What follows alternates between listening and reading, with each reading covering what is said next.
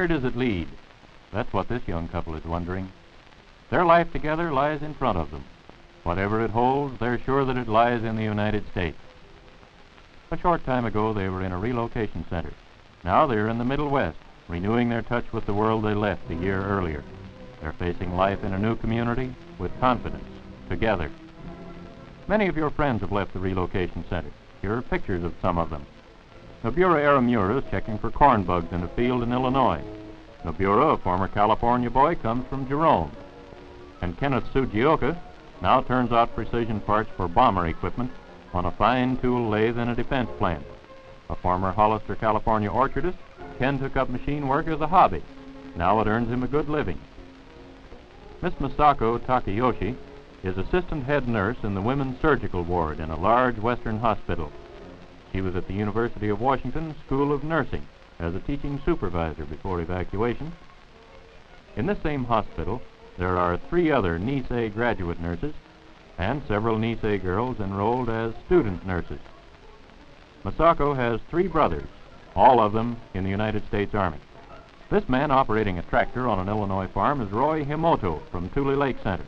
Before evacuation, Roy farmed near Walnut Grove in California, and he worked on the farm project at Tule Lake. Here's a boy who looks like a good machinist, and according to the boss, he is just that, though he never did any of this kind of work before. He got his training on the job. He's turning out big machine castings in a plant that makes kitchen equipment.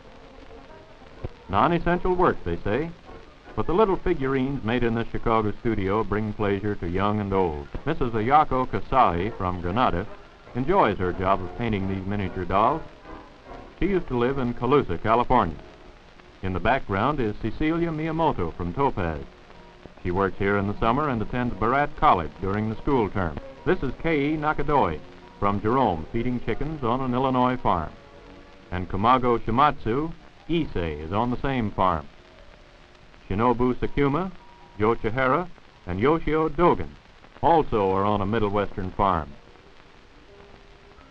Probably Ruth Nishi never thought she'd be a crack turret lathe operator when she was working around her father's fruit stand in Berkeley, California. She lived at Poston for a while and was trained on her new job in Chicago while she worked at it. Tsukasa Sakama and Tarao Haino from Minidoka are spraying potatoes on a Midwestern farm. And here's a boy who always liked the printing trade, but never had an opportunity to work at it until after he lived for a while in a relocation center and came out to take a job as a helper pressman on this big rotary press which is turning out magazines by the 100,000. American eggs are shipped all over the world these days, but not in the shell. Mary Higuchi, who formerly lived in San Pedro, California, works in this plant where eggs are prepared for drying before they're shipped. She cracks the eggs and John Iamure feeds the big drying machine. Jim Carisu was a clerk in Madera, California before evacuation. He spent a few months at the Jerome Center and has since been learning the candy-making trade in this big, nationally known plant. Jim likes his job and plans to stay in this kind of business. It's pleasant work, and he says a good candy maker can always find a job. Making flags in a Western flag and decorating company is Mrs. Yoshie Abe, who relocated early from the Assembly Center at Santa Anita. These boys, most of them from around Watsonville, California, are back at their old trade, keeping the nation's produce rolling to the markets. The seasonal produce here is a little different, but they feel right at home in their new jobs.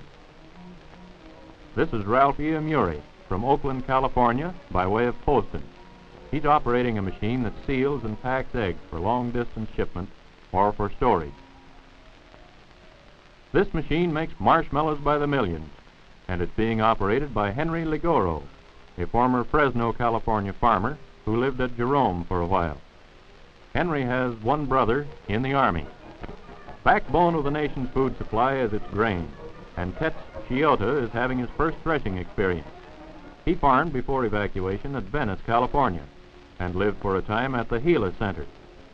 Threshing is hard, hot work, but Tetz's job on this farm includes other work that's easier, and his housing, food, and pay are good.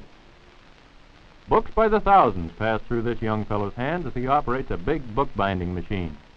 He's learning a new trade, and the paycheck, when it comes around, looks pretty big compared to the limited amount of money the government's permitted to pay in the relocation centers. The people from the relocation centers are not getting rich outside, but they're getting a full day's pay for a full day's work. They're living fairly well, and some are getting money ahead. Consider the record of the Japanese people in America. It's something to be proud of, making the western deserts into some of the most productive land in the world, establishing themselves in professions such as dentistry and medicine, as laboratory workers, as engineers, electricians, in many others. Those skills need to be kept polished by use, not allowed to rust like idle machinery. Every newspaper fairly screams with advertisements, "Help wanted." You can't walk down the streets of any city without seeing signs like these. There's a place for your ability, whatever it may be, and the opportunities are probably better now than they will be for years to come. Word of these opportunities comes to the employment office at the center. There's a wide selection, calling for many different kinds of experience and ability. Some jobs where no experience is required. The employment officer will tell you more about the jobs that interest you. Your application for indefinite leave was made out some time ago. Probably it has been approved for weeks or months, and there should be little or no trouble in getting your final permit to leave the center from the leave office. If you don't have money enough to get to your new location, the government, through WRA, will make a grant of enough money to get you there, and a little extra until the paychecks start coming in. This money does not have to be repaid. It's a helping hand from Uncle Sam.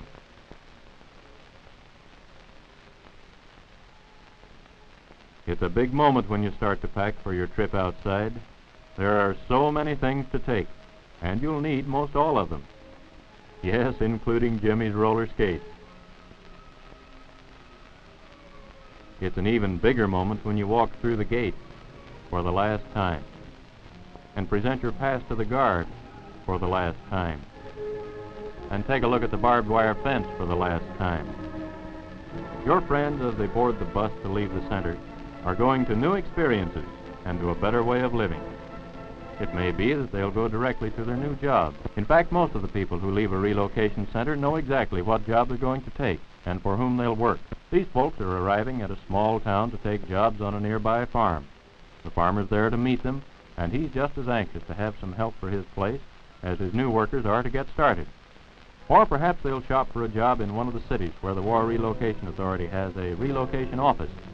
Kansas City, Chicago, Cleveland, New York, or any one of about 40 other cities and towns. Where jobs are plentiful, and that's almost everywhere, the place to call first is the relocation office of WRA. You'll outline your experience and the kind of a job you're interested in. Probably there's a job to your liking on file. Representatives of WRA have called on businessmen of all kinds to learn their needs, because someday there may be a person with the kind of ability this employer needs. He may come from Topaz or Minidoka or Poston or any one of the other relocation centers. Getting employers and prospective employees together is the most important part of a relocation officer's job. This man has lost most of his best workers to the Army or to other jobs, so he's glad to have some help in keeping his business going. He calls in the foreman to meet the new man, and they go out together to get started on the new job. Of course, it isn't all easy outside. There are difficulties, just as there always were, and some new ones as a result of the war. There's the problem of housing. In small towns or rural areas, it's generally not hard to find a place to live. But in most of the larger cities, housing is hard to get. Apartments advertised in morning papers are gone before noon. Some won't take children. But in several of the larger cities, thoughtful people of several of the Christian churches have established hostels where people from the relocation centers may live for a short time at low cost while they find places to live permanently. Besides having a good time with other new arrivals, there's some helpful advice on where to look for houses or apartments. The experience of the other newcomers and of long-time residents helps to cut down the time required to find a house or an apartment. But even at best, you might as well expect to do a lot of walking and to read a lot of newspapers and follow up a lot of suggestions, as this couple has done. They've visited at least a half dozen apartment houses since we saw them last, and they try again. It looks like better luck this time. An apartment at a reasonable price. And now to get unpacked. Clothes go into a real closet. No more makeshifts, and before long the family feels at home. And then there's the matter of food rationing. Some foods are rationed. You'll need to learn about the ration coupons. But when you go shopping, if things are sort of a puzzle to you, there's always someone who's glad to help. This can of peaches is rationed, so it will take some of the ration point coupons out of the book. Most stores mark each can of ration food with the point value and the price. But there are some canned and processed foods which are not rationed. So take a larger size if you want it. It won't cost you any points. And fresh fruits and vegetables take no ration points. So buy as many as your family needs and your pocketbook will allow. The people who go outside the centers are finding that it isn't hard to make friends in a store, at church, or almost anywhere else. Casual acquaintances frequently become good friends, especially when there's something in common, like two youngsters about the same age. Two youngsters, both of them growing up as Americans, regardless of where their grandparents were born. Most people like to be friendly and to show their friendliness. Women somehow find it easier to get acquainted in the kitchen than almost anywhere else, sampling cake, exchanging recipes, or just visiting. Speaking of kitchens, in a relocation center you get 3 meals a day, and you don't need to go hungry. The cooks do the best they can. Every once in a while you get a really good meal. But even the best of the mess hall cooks can't prepare a meal like Mother can fix in her own kitchen. And mess hall eating can't compare with the atmosphere of sitting down to a meal with your own family in your own dining room. It's probably the children who are influenced most by the way they live. They're going to grow up in the United States. It's their country. They may not object to the dust and wind of a relocation center, but there are other places that are more pleasant outside. And the adjustments to outside living are easy for them, as thousands of youngsters already have demonstrated. The whole family will find things outside they'd almost forgotten. Parks where there are swans and pigeons to feed, where there are acres of green lawn and flowers, playgrounds, zoos, and other things you haven't seen for a while. You'll find beaches, even at some of the inland cities. This one happens to be in the city of Chicago. And motion pictures, the real Hollywood kind, with comfortable seats and air conditioning. And there's a lot of shopping to catch up on. The war has cut down on the things you buy, but window shopping is still fun. And most important of all, the entire family can enjoy the satisfactions of home. Others have found these things for themselves.